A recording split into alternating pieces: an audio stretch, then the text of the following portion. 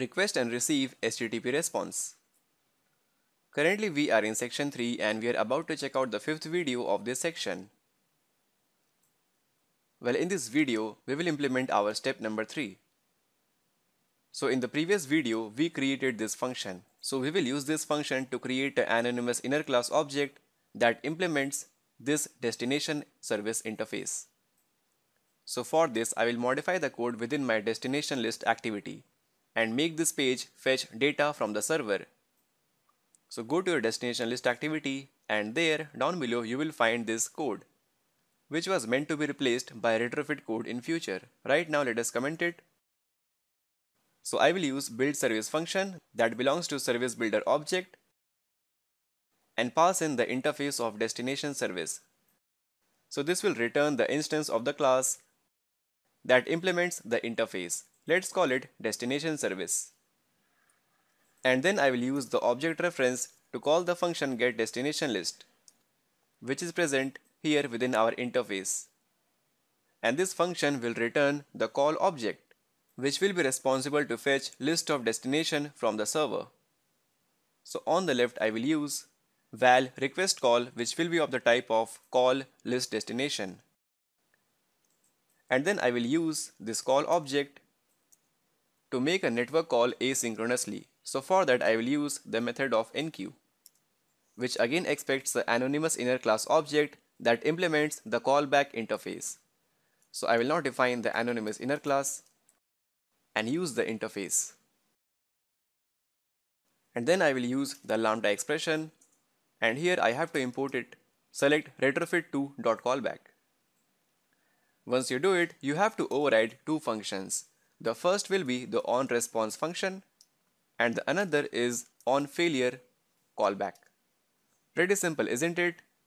Now before I code further, let's take a look at few of the important classes and interface.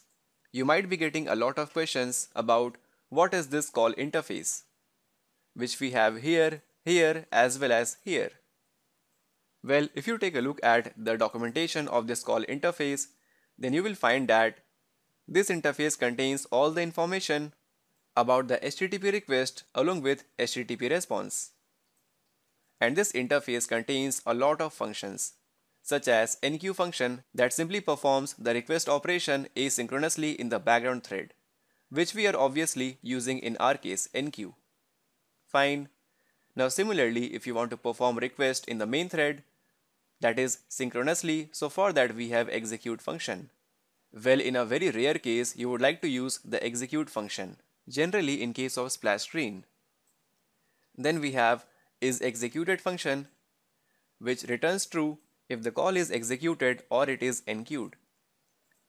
Then cancel function simply cancel the request, and isCancelled simply returns true if the call was cancelled. So in short, the call interface is very important in order to make the retrofit network calls. Now within the onResponse function, we have the first parameter of call, and as a second parameter we have the response object. Well, using this response you can check if your network call was successful or not. And then using the same response object you can call .body function, which will return the list of destinations. And now it's time to cut the statement that we earlier commented and paste it here. Simply uncomment this and then replace the destination adapter parameter by destination list that we are getting here. And also make sure to import this adapter class. So now it is time to run our application. Go to the list activity. So here all the data that you can see here is coming from the server. That is from this file, such as list of destinations. Perfect. Now the code that you can see here is a very generalized code that we will use in our future videos as well. So let me walk you through all the steps again. First, you need to get the reference to your destination service. Once you get it, using that object reference, you can call your desired functions. And then you can use the request call and perform the network operation.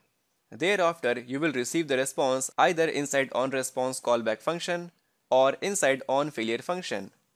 Now there are a lot of things that I can discuss about onResponse and onFailure callback functions. So let's discuss it in detail in the next video. See you there.